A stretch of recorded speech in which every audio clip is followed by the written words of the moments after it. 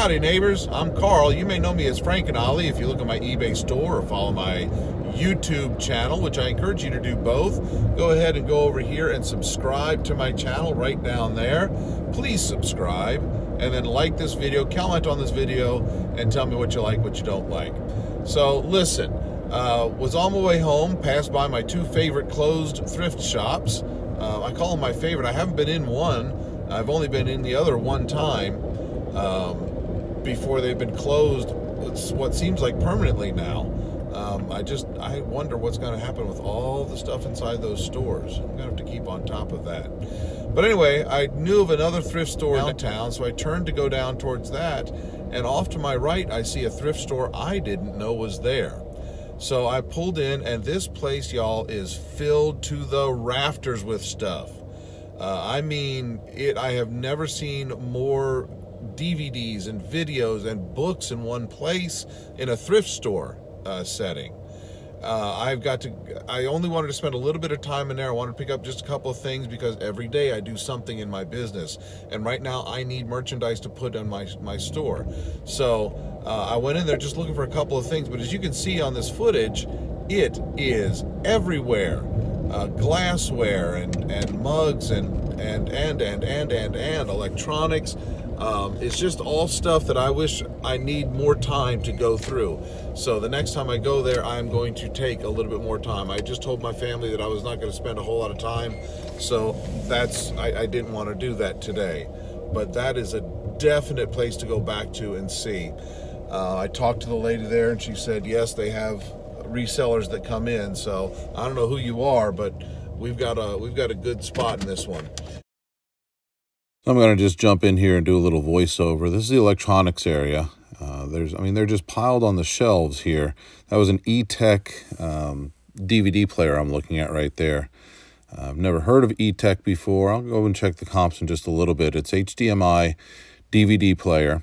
So I'll check that in just a moment. But they've got printers, and then in just a minute you're going to see all kinds of cords, maybe. But that's the condition of the shelves in the back there. That's all glassware. The next shelf over, and I'm just going to walk over that way. Again, more electronics. Going to come around the corner, and there. All of that is glassware or potteryware. Just tchotchkes for the house. There was not a lot that I could see stood out, gave me a wow factor type thing, but there was a lot there, and I know that I bypassed a whole lot of stuff. So obviously that tag says shelves. Those were three Wii controllers for Rock Band.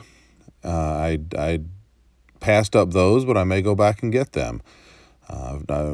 Clocks and all kinds of stuff. Folks, this store benefits a women's shelter in our area. So I definitely will be back to help out their cause and hopefully come back and buy some stuff. If you see some stuff on the shelf as I'm walking past that you think I need to go back and look at, especially you people who know pottery and glassware, let me know.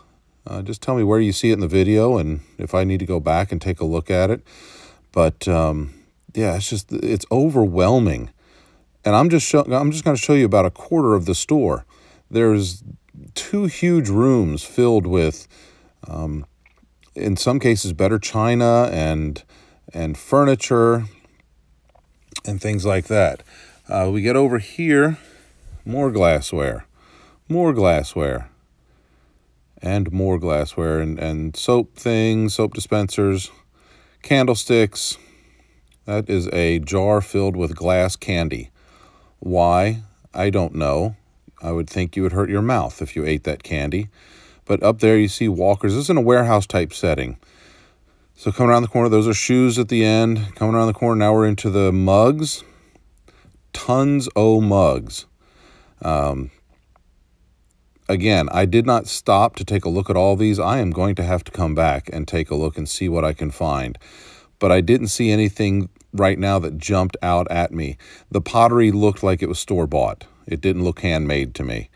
So, but that's just at first glance. I don't know. Again, a whole rack of the same type of glasses. Need glasses? Let me know and I'll cop to cost. So anyway, plasticware, all kinds of plasticware. Some plates, some dishes. Here I am looking at the bottom of one of these dishes. Summer Living, that one was from Kohl's, I think. Moving on, now look at a couple of plates here. And again, I don't know anything about pottery, but I'm going to have to learn, especially if I come into this store. That's made in England. And then I see a 25th anniversary plate down here. I know I don't get it. I didn't get any plates today. You'll see in just a moment what I ended up buying completely.